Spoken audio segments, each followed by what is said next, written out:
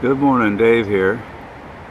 I just wanted to share a little crazy thing I'm doing this morning.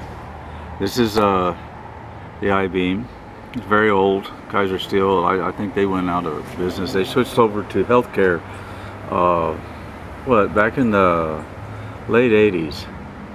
And I got this beam, which is 4 inch by 8, and at this point we're gonna try to get it up in the air. Boy, that sun is beautiful day out here, and so I just thought I would show you what a crazy thing I'm doing, which I've actually did it before. This beam, I'm sure, weighs north of 300 pounds, and these little ratchet tie downs, which aren't made for picking stuff up, each one is rated for 400 pounds.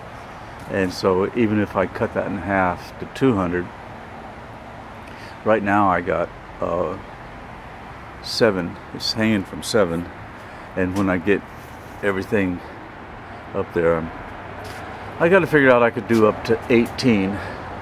And so this is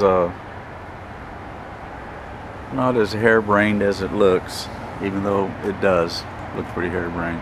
I used my little jib crane to raise it as high as it would go, and then I already had all these 3/8 holes drilled in it, so I just took advantage of them. There's 18 of them, and a couple places they did 2 on each side.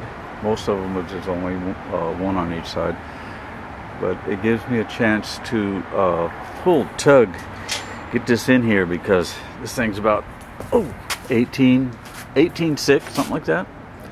So that in there has got to come down to here and go up to there.